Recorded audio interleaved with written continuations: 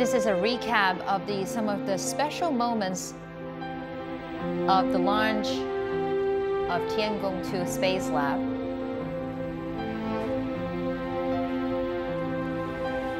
We have just seen a successful launch of the Tiangong-2 Space Lab. And of course, this is only the first step of this Tiangong-2 mission. In about a month's time, Shenzhou 11 will be sent into space to rendezvous and dock with Tiangong-2.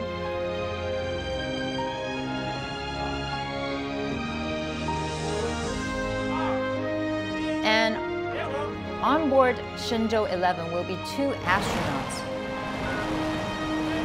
They will live in space for 30 days to conduct a series of experiments to test the capability of China's space technology, test the long-term staying in space.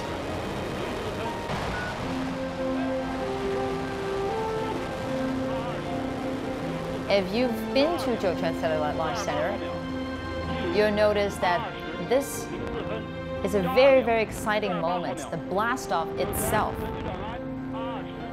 the sounds and image of it is something that you cannot forget.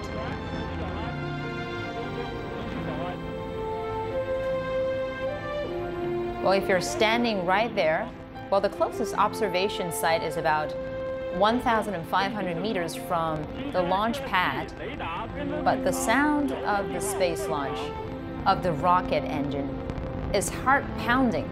You can feel it, not only hear it.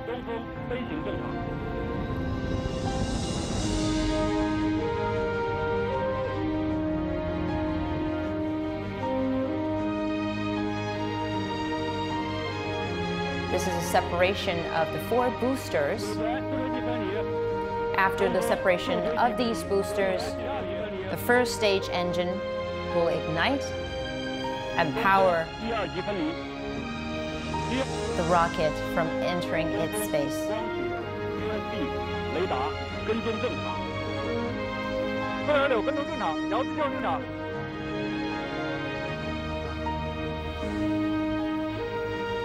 Again, the launch happened at 22:04 Beijing time. That's 14:04 GMT.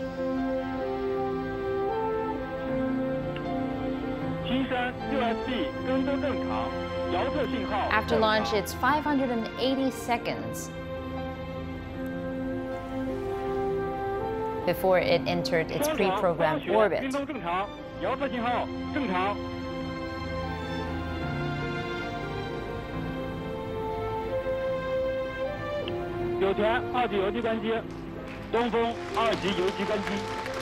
This is separation of the second stage engine. And after the separation, it means that the power is supplied by the Tiangong-2 Space Lab itself. And with the unfolding of the solar panels, the sun will be also a power source for Tiangong-2.